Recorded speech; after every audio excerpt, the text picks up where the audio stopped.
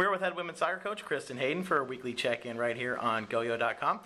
Coach, 2 games under the belt so far this year, a tough 1-0 loss at St. Vincent, and then a hard-fought 1-1 tie last night against Baldwin Wallace College. Great game out of your goalkeeper there, Kate Frost, with 17 saves. So far, what have you seen from the girls? Well, I have to say that last night's game was different for us because they just dug down deep. That took a lot of heart for them, and just a lot of hard work. I mean, that's what it's about. And we came out slow. They scored on us in the first 2 minutes, but coming back shows kind of who we are and where we're going. Yeah, definitely a great second half performance as well.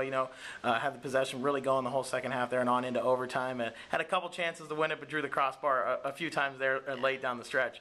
But now looking ahead, another busy weekend for you. The game Friday and a game Saturday. So any worries here about fatigue as in the early part of the season? No, not necessarily. I think our girls are fit.